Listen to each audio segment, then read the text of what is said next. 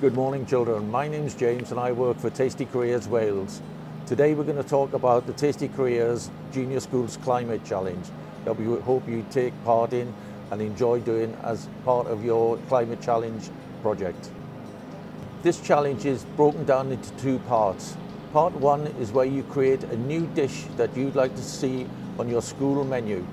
It has to be made from as many Welsh products as possible, and it's nutritious and healthy.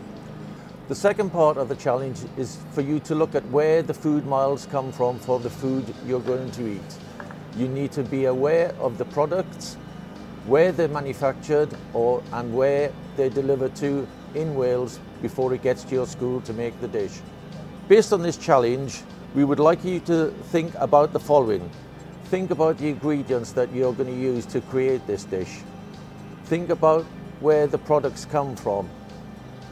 How many air miles has it taken to get that food to your school to create this dish? And is there a better way of getting the food to your school to cut down on the air miles and the carbon footprint of the school? When you look at the food miles that the food has travelled, I want you to compare it between if you got your ingredients from your local supermarket. If you look at the ingredients within that supermarket, it will have the country of origin. Within your pack, you'll see a link to a Food Air Miles website. If you put in where that food has come from, it'll give you the air miles travelled to get to the UK from its country of origin. Once the food has arrived in the UK, it will travel to a local distribution centre.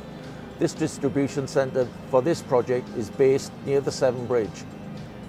You then need to look at the air miles or the miles travelled from the Severn Bridge depot to your local supermarket near your school. From that, you'll be able to determine the amount of air miles or miles travelled to get that food to your school to create your dish.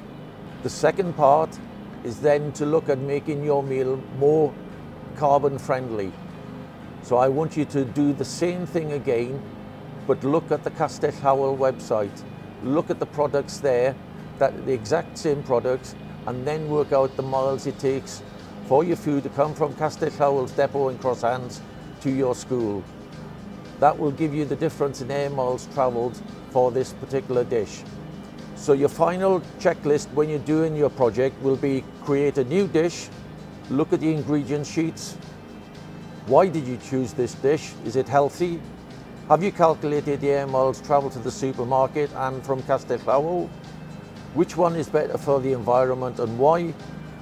And what have you learned from doing this challenge? We hope you enjoy it.